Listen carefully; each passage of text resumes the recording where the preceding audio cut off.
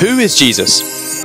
Jesus. Yeah. So, Jesus is a character in the religion. and what do you think about him? I think he gave a lot of people beliefs. So, and he helped a lot of people with love and support, and he gives power to a lot of people who believe this religion. So I think he is a great person. Yeah. Amazing. That's a great answer. Thank you very much. Thank you. Who is Jesus to you? I have no clue. I could not answer that one bit. So you haven't like looked into him at all? Not really. I'm not too religious, but I don't know. I think if you believe in God, and at some point everyone believes in something, if you're hanging on the edge of like a cliff, you're gonna be believing in God, I guess. That's true. Yeah. Yeah. We're all going to revert back to that eventually. Yeah. Yeah. Who is Jesus? I don't know. You don't know Jesus? It's a guy. He's a guy. It's a Christian guy, I guess. He's a Christian guy. Yeah. Yeah. So have you met him? No. Why?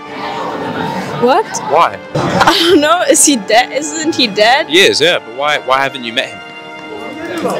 I mean, I can't go to him. Like, he's dead. I can't meet him now. So have you ever learned anything from Jesus? No. I guess not, because I'm not religious. So, Okay. Yeah. That's fair. I respect it. Thank you very much. Thank you. Yeah, thank you. Who is Jesus to you? I think to me, it's the something bigger than yourself. Yeah. That's what I would Yeah. say. Okay. Does that answer your question? I think that's quite good. Would you like to go more in depth of what that means for people who don't really get that? I think that can mean anything at any given point in your life. It could be just inquiring about your ego mind and detaching from your ego mind a little bit, or it could be more spiritual. It doesn't have to be religious. I think it could be, but it doesn't have to be. Well, religion, if the G is silent, becomes rely on.